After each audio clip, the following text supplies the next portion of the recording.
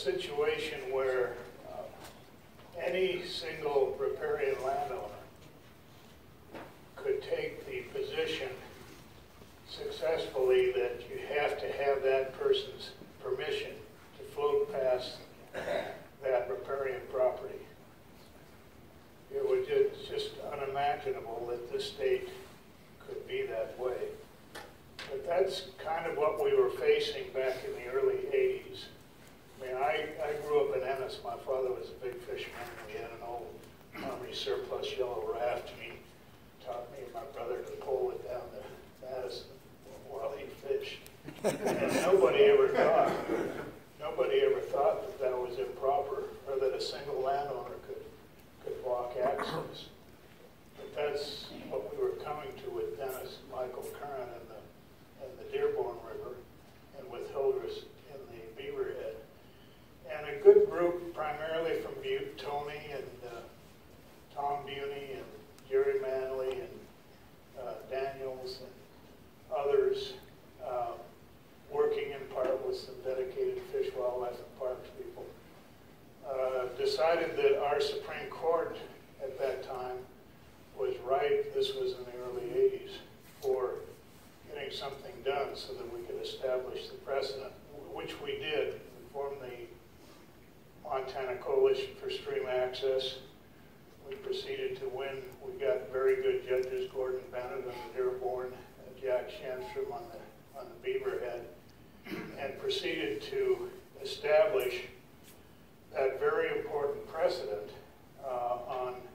based on the public trust doctrine and the Montana Constitution of the right to use the waters of the state, the right of the public. A very, very important precedent. I don't need to tell anybody here that. But one which we've been pressed to make sure we preserve and implement.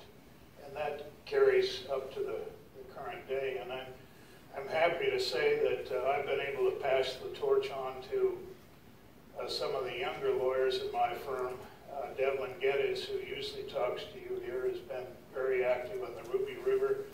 And that finally seems to be done with the last ruling on Sailor Lane.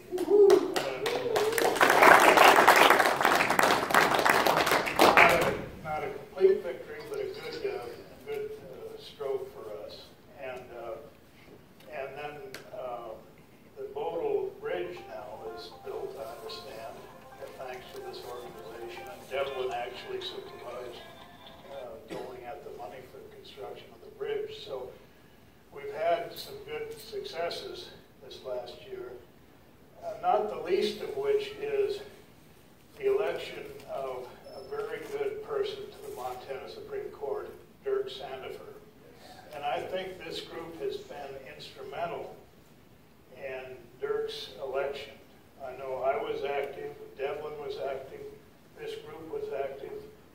Tony dug out some stuff that helped on his opponent writing kind of privatization stuff in a Florida case that was really useful.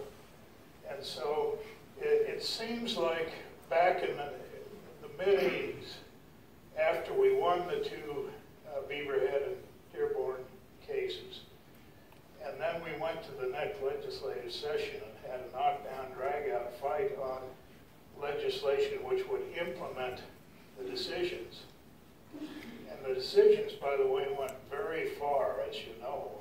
All waters of the state went further, actually, than I thought we could pass the smell test on. I mean, I thought that was Justice Haswell and Morrison went well beyond what I thought we could ever win.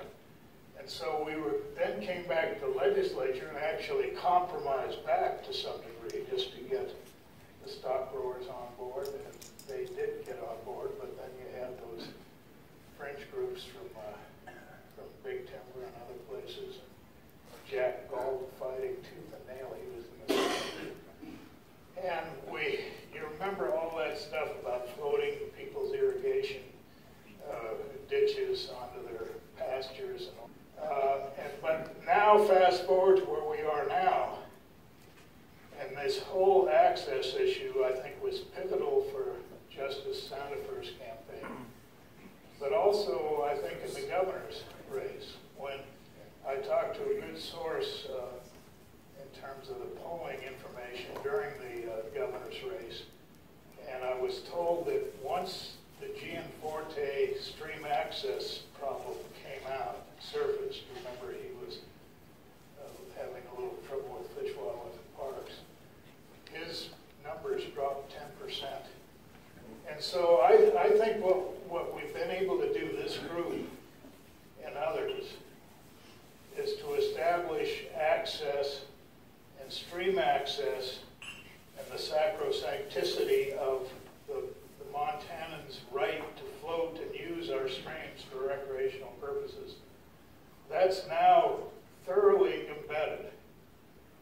We will have challenges like the Cox Kennedys, because there are a lot of people with a lot of money who love to come to Montana and make their claims. But I think we've basically won our victory, and it's now just a matter of fighting to protect it.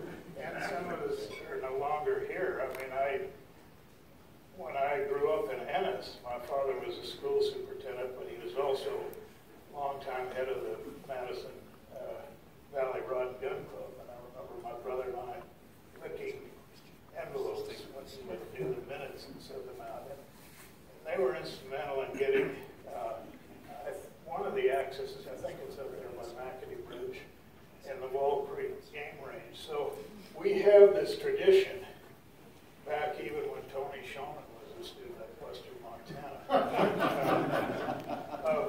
of working, for the interests of the general public on hunting, fishing, and recreational issues. And this is the group. I wish there were more young people here, frankly, including myself. I wish I were younger. But we're